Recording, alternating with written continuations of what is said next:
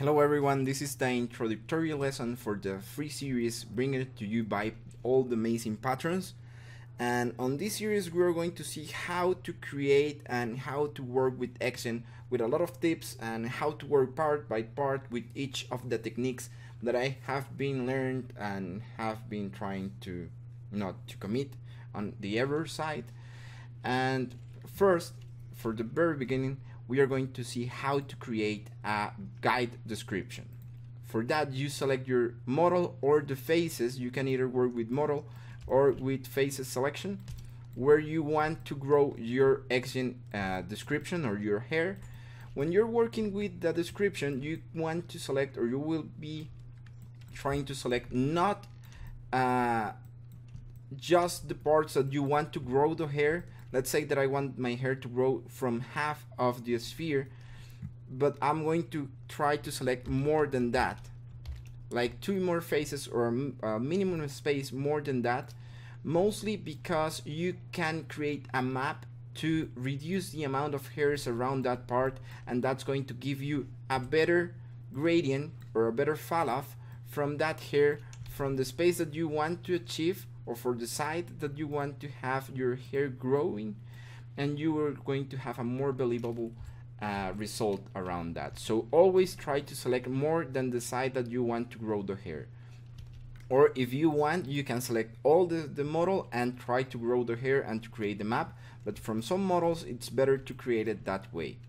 There's another part that some people create a sculpt, and a sculpt it's extrusion or extraction, from that side, and just model or grow the hair from that part of the model. That depends on the workflow that you want to create. I always prefer to grow it from the model itself. Depends on the animation, the rigor, and how does the studio or your workflow going to be. So let's move to the Xgen tab. Let's open the description tab here, where you are going to be able to create a new description, import a description, or import a preset. And here we are going to select create new description.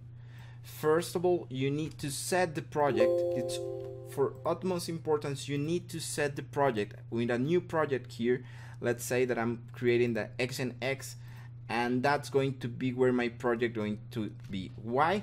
Because Xgen is going to, or at least Car Xgen is going to create you some basic parts that they need, that are basic files that are on some folders. So here you put the Xgen description name. It's going to be test the scene, the sample, and the collection name that you want. The description name is going to be like the son, the child of the collection. The collection is going to be introduction to Xgen.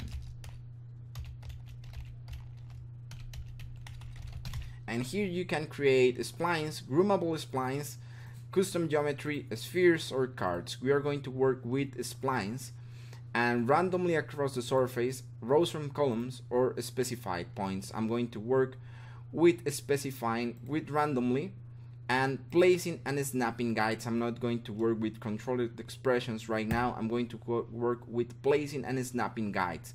That's going to be guides that I'm going to create.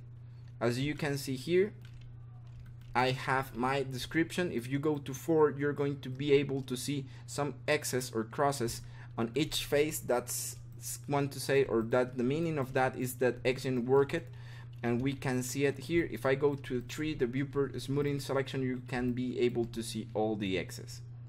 Now I have here my Xgen control options that we're going to see at a later time.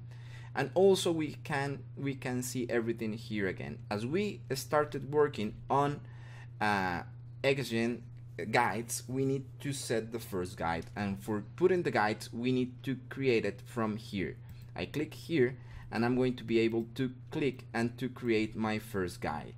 Now when I hit here, that is the preview, you are going to be able to see the first guides that are going to be around there. So it's not going to happen with the first guide only. I need to put more than one guide to be able to see one side of the interpolation.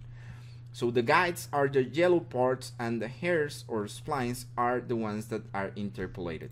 You can select the guides, you can scale them, and if the guides keep like that after you release the scale tool, you have a problem there. You can see how to solve it on lesson 3. And that's going to create a new guide that is being affected, and you can add more guides. Also, the guides are going to affect certain parts, and they are going to try to interpolate from the position that you have here. And to move the guides, you have the sculpt tool here that is going to be able to sculpt and to move the guides, and you can also sculpt them or move them with the guide control points that you're going to be able to move from here. That will be all for the guide lesson creation, and see you on the next lesson.